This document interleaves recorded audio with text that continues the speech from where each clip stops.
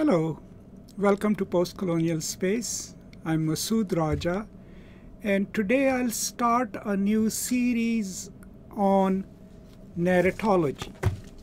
Okay, and the reason I am starting it is, of course, a friend requested it, but also I myself am not really familiar with narratology and narrative theory, so I thought if I prepare for these lectures, I will learn something new and then I'll be able to share something new as well.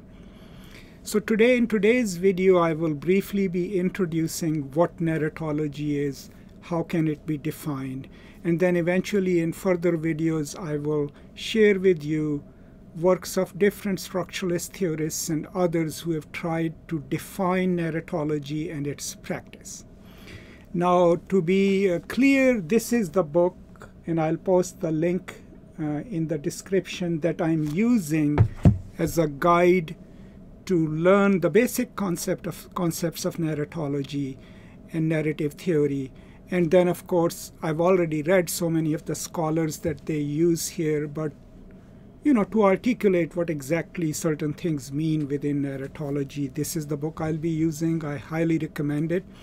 The book comes with a very extensive introduction that gives you the idea, the history, and the description of narratology itself. And then it gives you different chapters, which are actually excerpts from major theorists and writers who have worked on narrative theory or narratology. So here, let's start with how the editors define it, what are their reasons, and what do we get out of that right now. Here are some basics about narratology. First of all, it's very succinct definition, right, which the editors provide us in the book that I mentioned and that I'll cite at the end of this, right? And that is that etymologically speaking, narratology is the science of narrative, which originally the structuralist theorists came up with. And we'll talk more about those. It has a wider and a narrower definition. The wider comes from Aristotle, which is a work with a plot, and a narrower is a work with a narrator. We work with the second one in literary studies. And then today, it studies narrative aspects of many genres, literary genres, lyrical poems, films, drama, history, and even advertisements. And narratology covers pretty much all these fields. So there is narrative as a mediated enunciation, and there is a distinction between dramatic narrative and mediated narrative that we'll talk about, because the latter has a narrator. And then narrative itself is the semiotic representation of a series of events meaningfully connected in a temporal and causal way.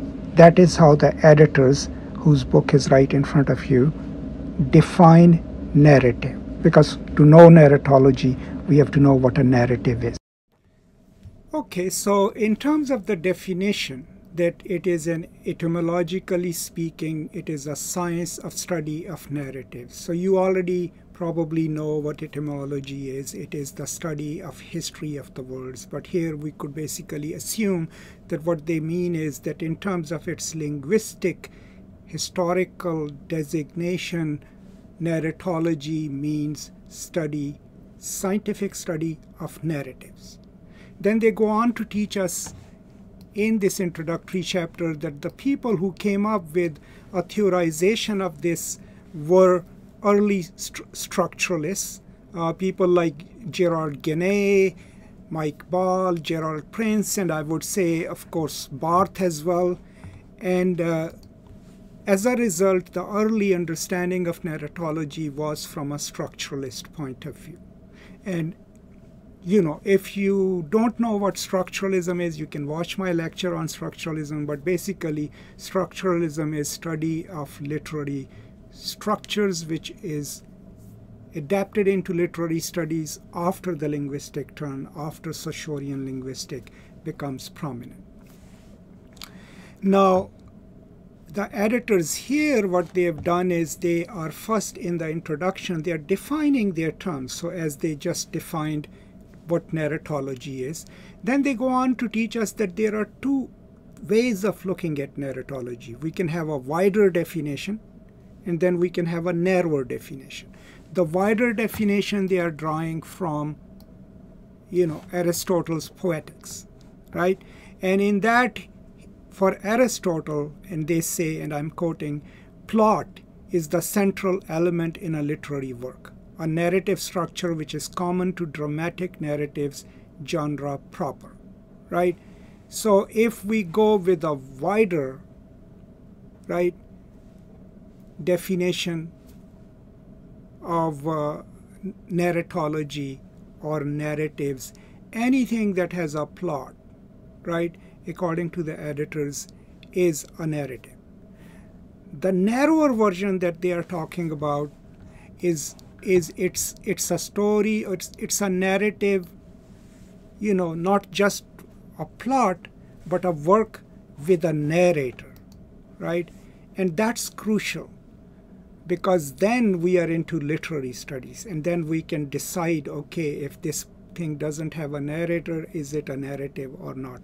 But the wider one is anything that has a plot, and the narrower one is a plot with a narrator. And then they go into narrative as a mediated enunciation. What do they mean by it? Simply, so enunciation is an act of speaking. By mediated enunciation, they mean is that any work that has someone, a narrator, who is enunciating what's happening in the plot. So hence has a narrator. So by that definition, things that don't have that mediation through a narrator or through something that enunciates the reality to us, that cannot be probably studied as a narrative. Let's give you an example. They give you the example of drama as unmediated, right? And then all the other forms, that are non-dramatic, but let's say fiction, as a mediated form. So the difference is drama, when they talk about it, basically you're talking about live stage play, in which the play is right there, the players speak, the actors speak, and you are the one who receive it. And it's unmediated because no one is trying to tell you what to construe, whose point of view is it, right? You're just watching it. Mediated enunciation is when there is a figure of a narrator, right? Or if it's film, there are camera angles. There is a director, right? Another aspect of it is that the drama, an unmediated representation, can constantly change. Anytime a drama is staged by different actors, by different directors, it can have different emphasis, different meanings as a narrative structure. But if it is being rendered into a film, it becomes a fixed narrative, right? And hence we can study it. But this is their reason for explaining the mediated and unmediated enunciations, right? And it will become important, as we study more of narratology and narrative analysis. Then we go out to, I'm not going to rely more on their further description, but I am going to go to how they define the narrative. So as I put it in the slides, a narrative is the semiotic representation of a series of events meaningfully connected in a temporal and causal way. So let's unpack that, right? First of all, it's a semiotic representation, which means, what is a semiotic? A representation in science, right? In verbal science, in written science. So it's a semiotic representation of something, right? A series of events which are intentionally and meaningfully connected to one another, right? And they are connected to one another in time, in serial time, and there are causal connections from one to the other, right? And that constitutes a narrative.